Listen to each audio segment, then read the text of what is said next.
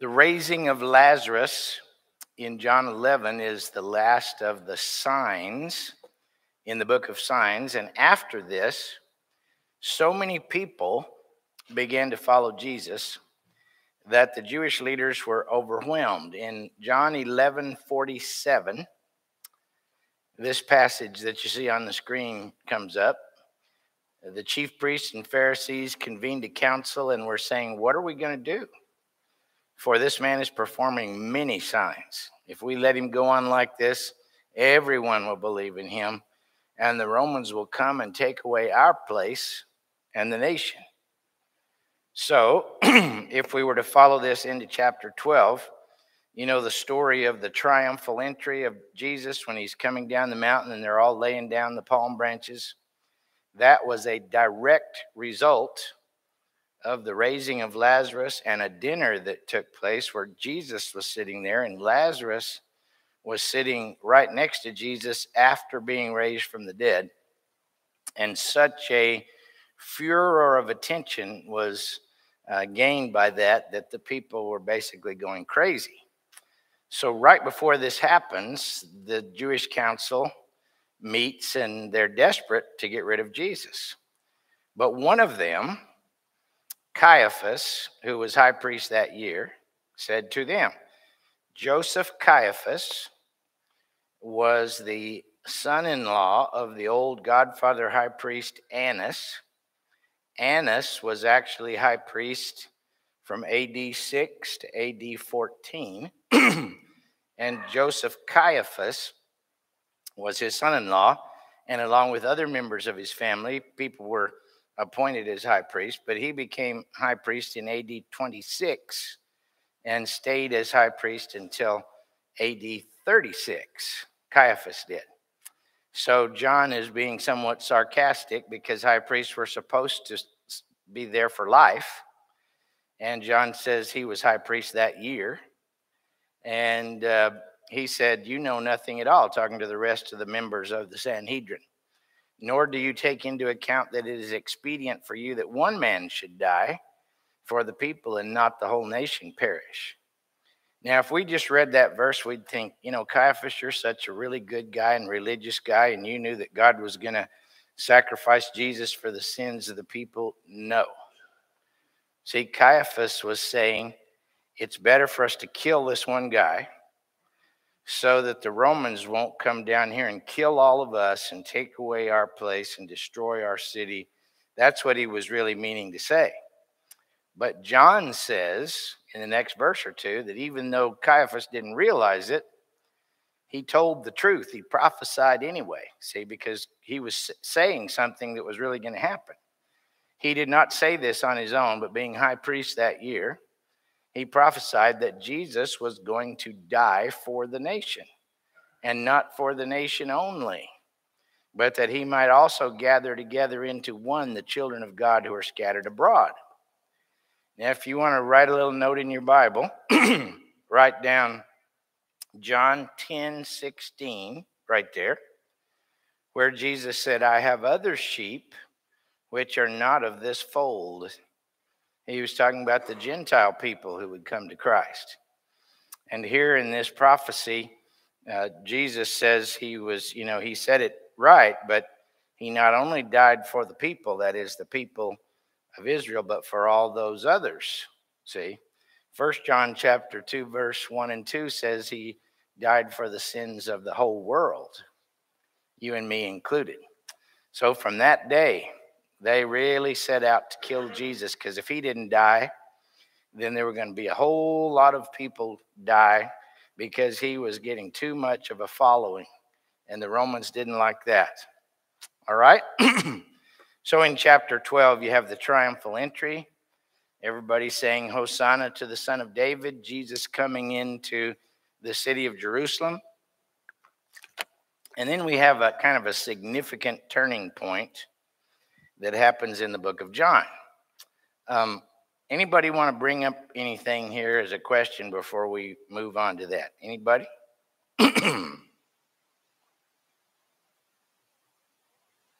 I need all the help I can get today.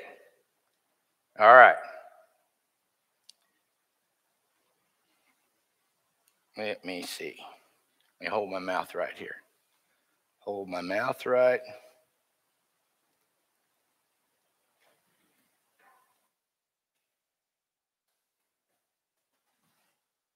Change him to that next one for me, Scott. Yeah, there you go. So in chapter 12, we have a turning point in the book of John where it comes down to the point of God's redemptive work, and there's the completion of this phrase that's been occurring throughout all of the book of John. So John's gospel can be kind of outlined briefly like this. Chapters 1 through 12, I call it the book of signs. The book of signs is where all the signs happen that Jesus does, okay? Then starting at the end of chapter 12 and going on forward, chapters 13 through 17 are the Last Supper. What happened at the Last Supper? Okay? Chapter 18 through 20, 18 and 19, that is, are the death of Christ.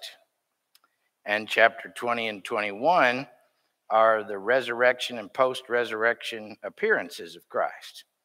So, book of signs, 5 chapters of what goes on at the Last Supper, death of Christ, 2 chapters, resurrection of Christ, 2 chapters, okay?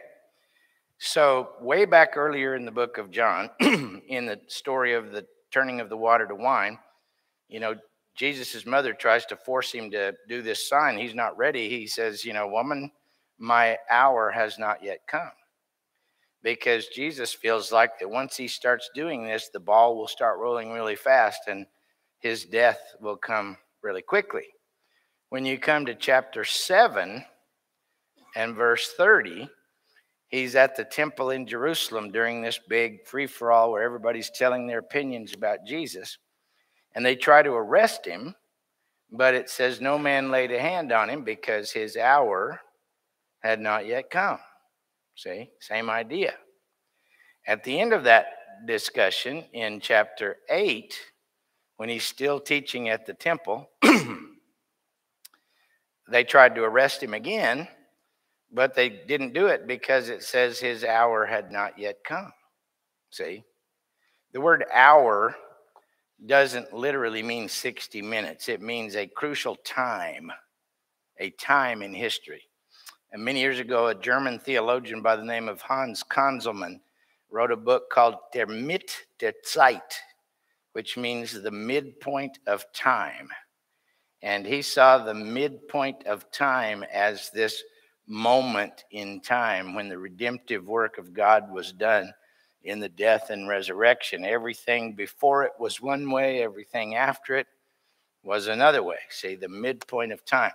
The hour had not yet come. But see, in chapter 12, verse 22, this perspective changes.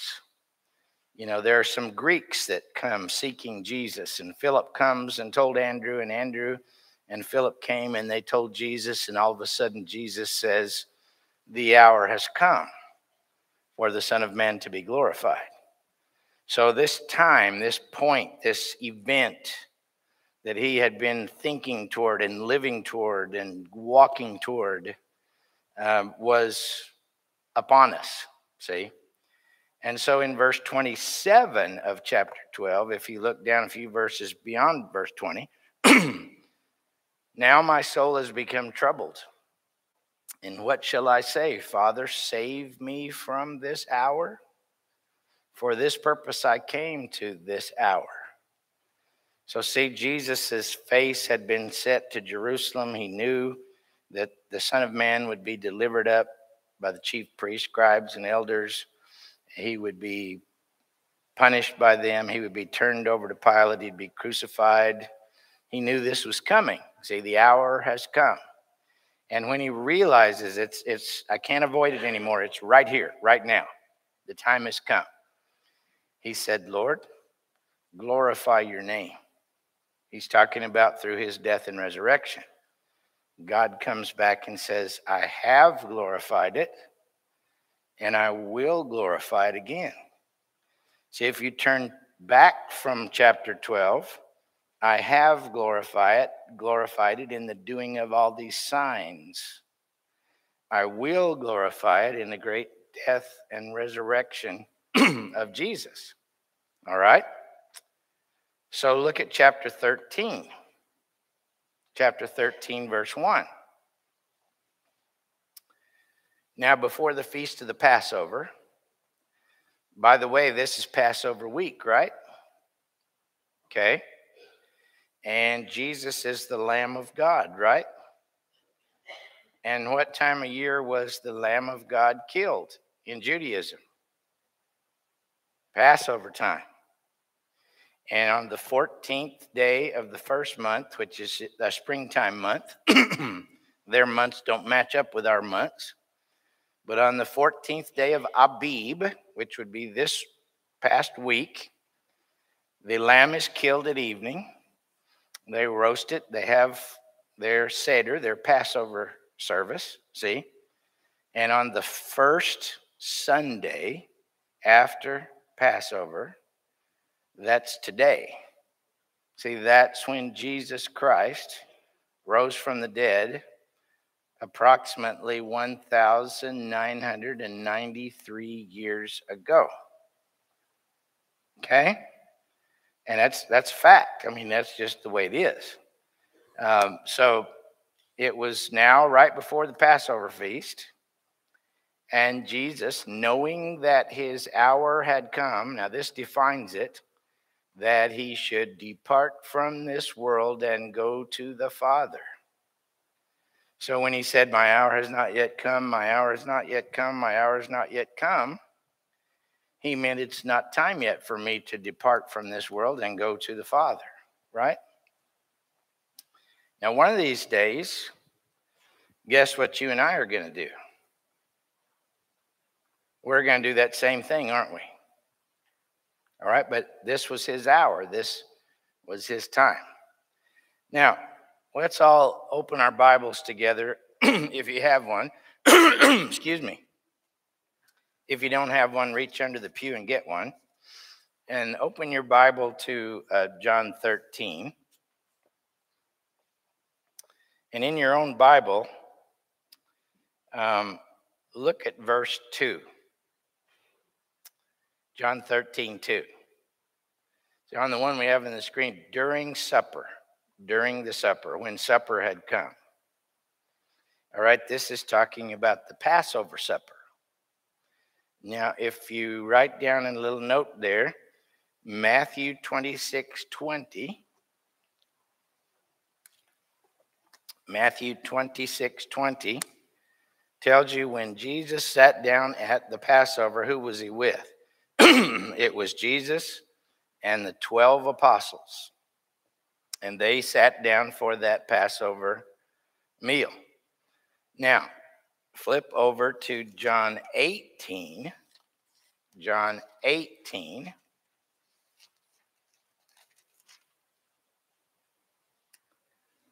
And look at verse 1. When Jesus had spoken these words, and that covers a lot of territory back to John 13, he went out. See, they started supper at John 13, verse 2.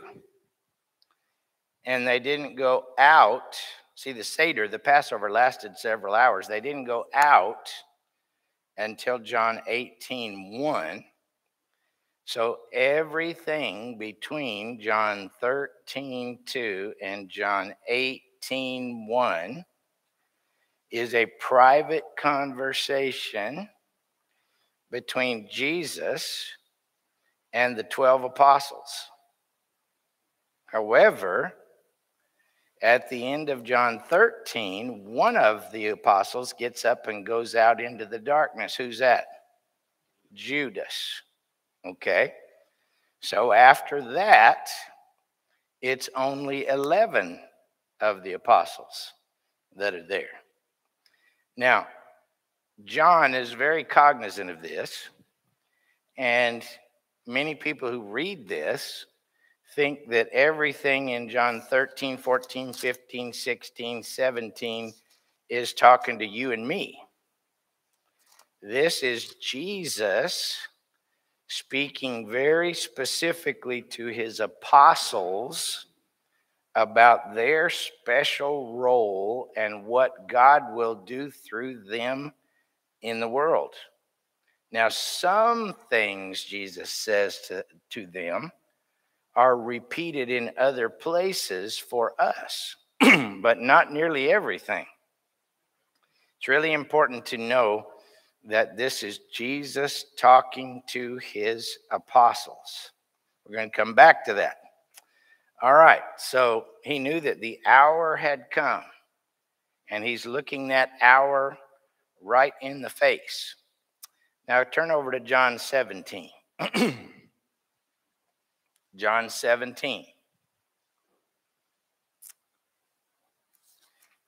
In verse 1, Jesus spoke these things, and lifting up his eyes to heaven, he says, Father, the hour has come. Glorify your Son. Notice how close that is to what he said in chapter 12, verse 27, 28. See, he's about to actually go to the cross, and he wants to glorify God in what he does as he goes to the cross and in the resurrection. He's scared to death, but he's going to do it anyway, and he wants to do it right. Say, glorify your Son, that the Son may glorify you, even as you gave him authority over all flesh, that to all you have given to him, he may give eternal life. All right, so the hour has come. So why does he keep saying it? Because he's been busy doing other things, and he's been busy getting ready, but now it's here, and he knows it. It's right here. It's right in front of him. It's immediate. It's now, And so the impact of it is much stronger than it would be if it's just a theory. It's going to happen someday, Yes, sir.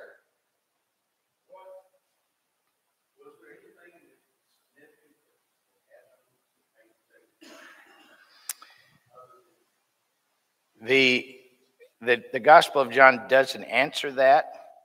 It is kind of strange that right before he says this in chapter 12, by the way, for those of you out there, Damon's question was there anything special that happened that made him all of a sudden say that the hour has come? In chapter 12, verse 20, 21, somewhere in there, it says a bunch of Greeks came to see him. These were people from outside of Palestine. These were Greek-speaking Jews that had come to the feast. And somehow, maybe he took that as a sign that it was time. Maybe he felt the tension in the air and knew they were about to kill him, try to arrest him. I don't know what it was. But whatever it was, he said, the hour has come. And so he knew it was coming. He knew that this sit-down with his apostles at the Last Supper was his last shot at these guys in the flesh. It was his last time to talk to them. Think about this. If you were sitting with some young person that you had mentored, George back there and Trevor, if George is sitting with Trevor and it's the last time he's going to have a chance to talk with Trevor, what would you say to him if you knew this is the last time he was going to be able to talk to him and give him any advice about life, whatever, So Jesus was with his disciples, and this was the last shot. Now, Jesus told them in this conversation, I'm going away. If you read the chapters before this, couple chapters, Jesus was saying things like, I'm going away. And he told the Jewish leaders, where I'm going, you can't come. And they said, where's he going? What's he talking about? I'm going away. And his disciples looked at him, what's he talking about? And he would repeat this, I'm going away. And he kept saying that at the Last Supper. And so his disciples got really worried, and they got really upset, and they got really, their faces were showing that they didn't like this at all, because they had come to depend on him and lean on him And they couldn't imagine him not being there. And he says, lo, I'm leaving. I'm going away. What? What's he talking about? What does he mean? He's going away. And then Dave Ramsey actually didn't make up this phrase.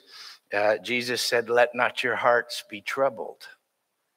And the reason he said that is he kept saying, I'm going away. And the disciples were like, what? What does he mean? What's he talking about? They were upset.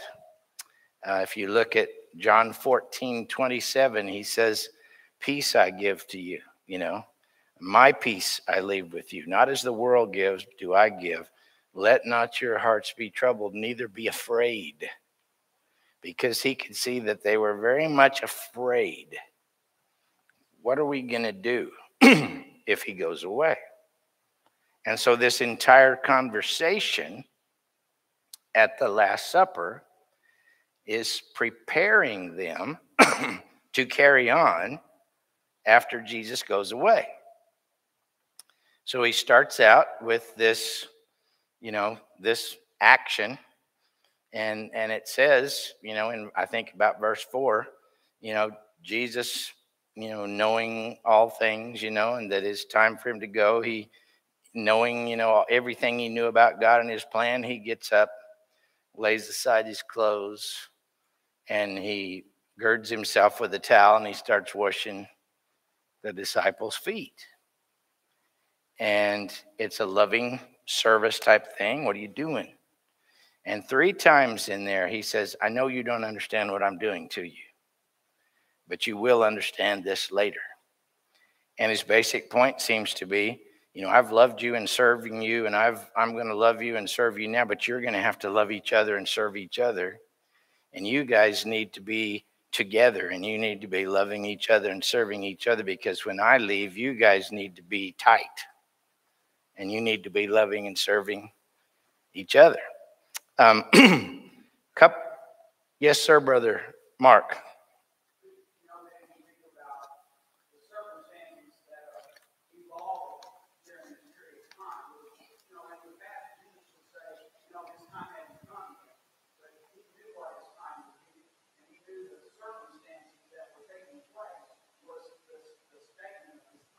Mm-hmm.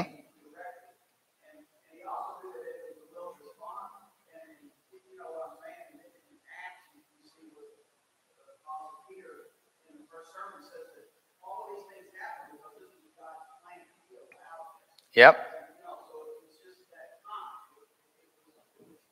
Yeah, he was delivered up by the determinate counsel and foreknowledge of God. So it was time, and Jesus knew that, but what about his disciples? See, they didn't have that same perspective at all. That many of their ideas about what he was going to do were totally wrong. He says, I'm leaving, and they were totally upset and destroyed by that, and he was trying to give them some perspective. Now, a little thing about temptation here. Look at John 13 and look at verse 2 again. Let's go back to this. During the supper, the devil had already put it into the heart of Judas Iscariot, Simon's son, to betray him.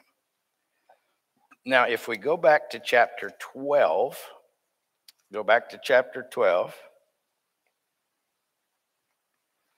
look at verse 4. This is when Mary and Martha, she had anointed Jesus with this very expensive ointment. John 12:4, Judas Iscariot, one of his disciples who was about to betray him, said, why was this ointment not sold for 300 denarii and given to the poor? John's comment, he said this not because he cared about the poor, but he was a thief. And having charge of the money bag, he used to help himself into what was put into it. So see, Judas had been thieving all along. He had been extorting from the church treasury. See? And he was turned that way. He was a thief. And God knew he was a thief. And God knew he had a heart like that. And God also knew that Jesus needed to die. But God didn't make Judas do what he did. God knew what he'd do because of the kind of person he was. The devil put it into Judas's heart to betray him. So step one, church, the devil puts something into our heart. As a man thinks in his heart, so is he. So when the devil puts it in your heart, he knows your weakness, like he knew Judas's weakness, and he puts it in your heart. And if you turn it over and if you let it simmer and if you keep thinking about it and you keep considering it and you keep thinking about it even though you know it's not right, see, sooner or later, if you turn to John 13:27, after he had taken the morsel, and that's when they'd been sitting at the table for some time, this service went on all evening. And Jesus said, whoever dips the piece of bread in the gravy with me, that's the one, So Judas does that. When he had dipped the morsel, he gave it to Judas. And it says in verse 27, Satan entered into him. So there's some distance between when Satan first puts it into your heart. See, that's when you just begin to think about it a little bit. But then when you finally just turn yourself over to the devil and you decide once and for all that you're going through with it, see, that's verse 27. Satan entered into him. So let's recognize it when Satan puts something in our heart. And let's make our decisions right then about what we're going to do. And let's don't wait. Let's don't simmer it on the stove and keep it and follow it until Satan enters into us. Every man is tempted when he's drawn away by his own lust and enticed. See, that's when Satan first puts it in our heart. Then lust, when it's conceived, brings forth sin. And sin, when it's full grown, brings forth death. So here we have a good example of that. Okay? So Judas gets up and he goes out. And if you look at what is verse here, verse 30. After receiving the morsel of bread, he immediately went out. Underline those last words, and it was night. He went out into the night. In John's big about light and darkness, isn't he? And Judas went out into the night. But if you follow Jesus, where will you always be? You'll be in the light, see? And we've learned that Jesus is the light of the world. Okay. Anybody want to bring anything up? Brother Hollis Reynolds, way back there.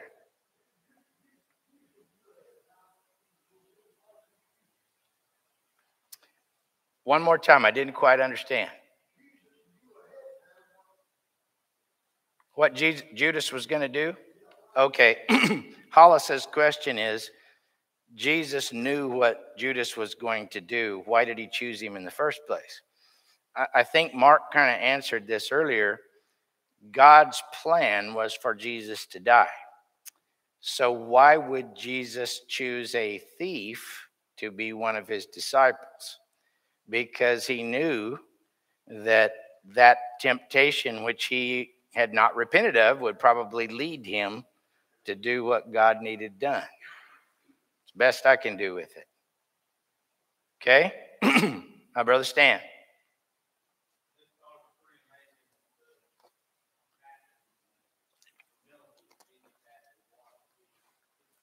Yes.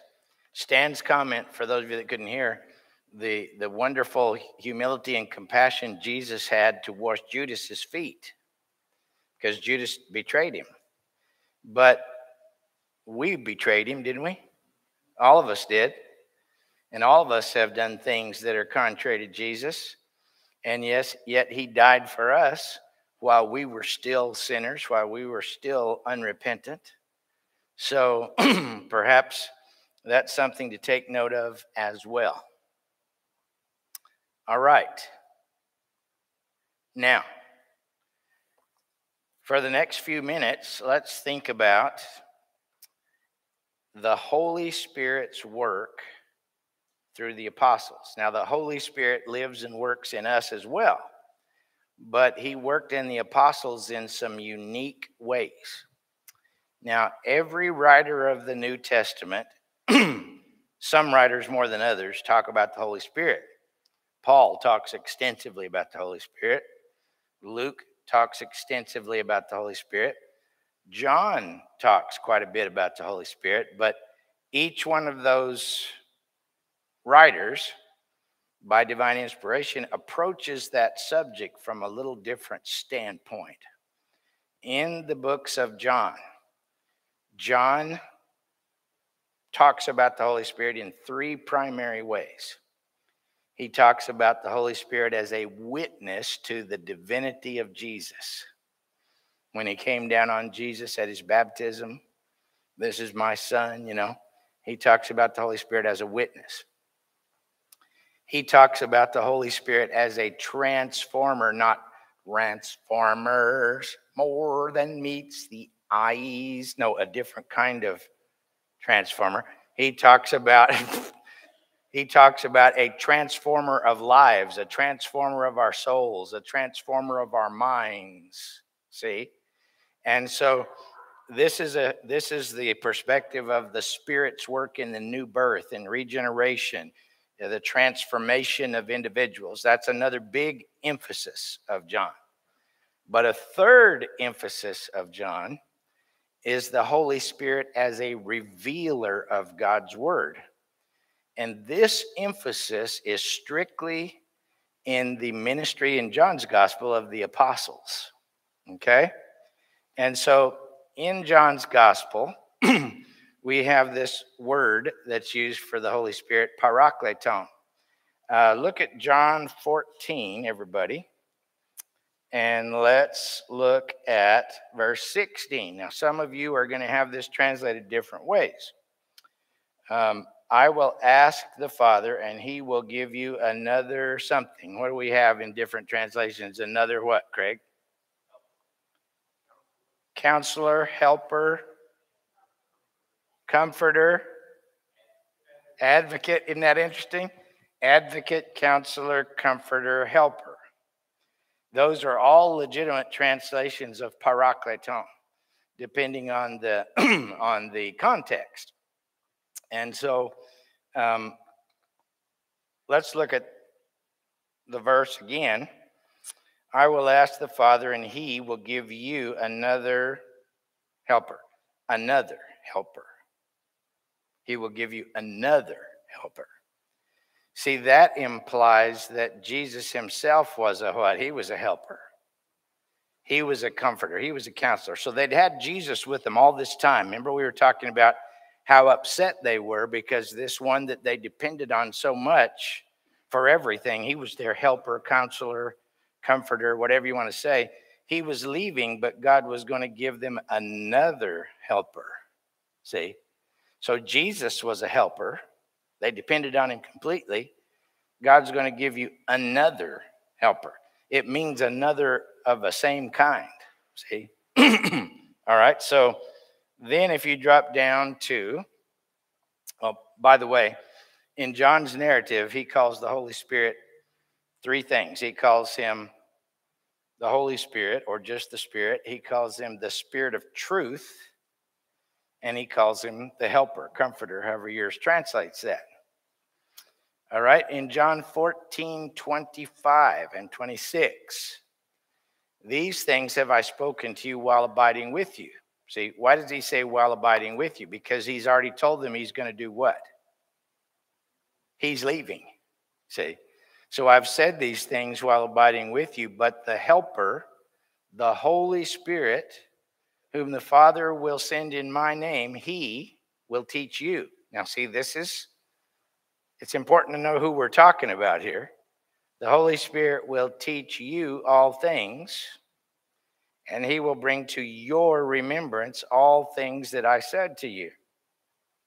Okay, so In context, if you go back to chapter 13, he's talking to these 12 apostles. Actually, here he's talking to 11 of them because Judas has gone out. The Holy Spirit will come to you. He will teach you everything. That's a lot, don't you think? Notice the last part of that. He will bring to your remembrance everything I said to you. How did the apostles,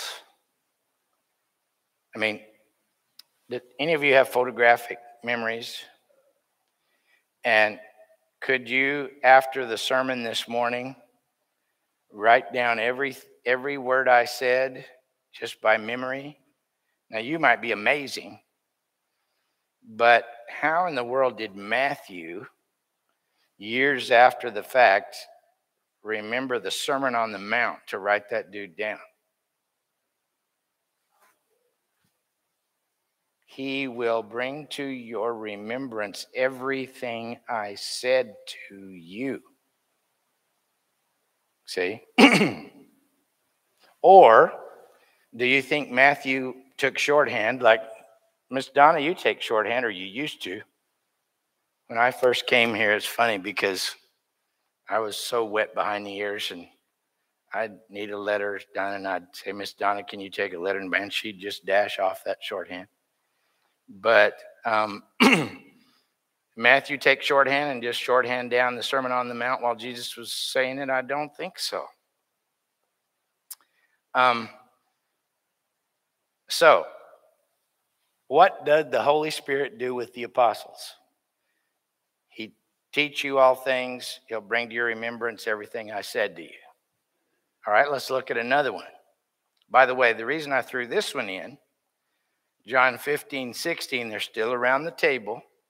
This passage shows real conclusively who he's talking to and who he's not. He says to them, you did not choose me. I chose you, and I appointed you that you should go and that you should bear fruit and that your fruit should remain. He's not talking about you and me. We choose Jesus. We can accept him or deny him. But Jesus called them one by one, Peter, Andrew, James, and John. He stayed up praying all night, and he said, I want you, and I want you, and I want you, and I want you. You guys, I'm choosing you. Come, follow me. He appointed them to be apostles. Okay? The conversation from John 13 to John 17 is a conversation between Jesus and the apostles. See, many people read these verses and they think that what he says to the apostles applies to all of them, that the Holy Spirit's going to speak directly to all of you and teach you all everything directly. He's going to bring to your remembrance everything Jesus ever said directly in your personal mind. That's not what's happening here.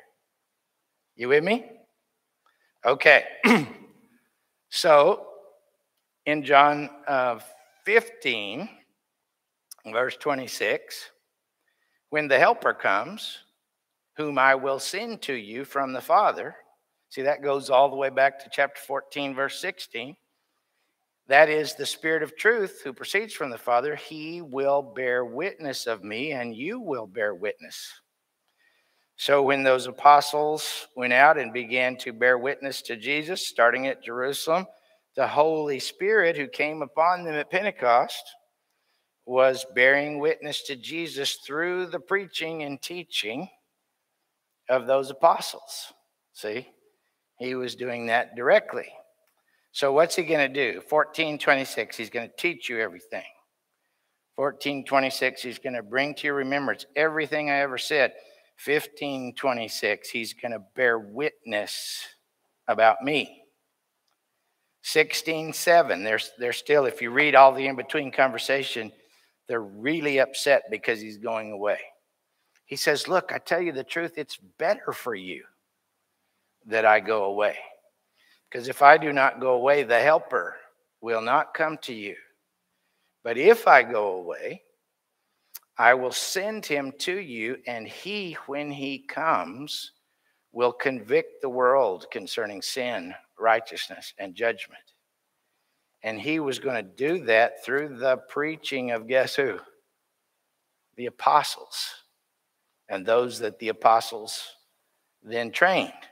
Okay? Look at John 16, verse 12. I have many more things to say to you guys, but you can't bear them now. But when he, the Spirit of truth, comes, he will guide you into all the truth. He will not speak on his own. Whatever he hears, he will speak, and he will disclose to you the things that are to come. See, how did the apostles know what was going to happen in the future? Right here. He will disclose to you the things that are to come. Now, one more, and we'll let the lesson be yours. John 17, 20. John 17, 9 through 19, he prays for the apostles. Then John 17, 20. I don't pray for these guys only, but underline it in big underline. For all those who will believe on me. How? Through their word. That's what we have in the New Testament. Okay.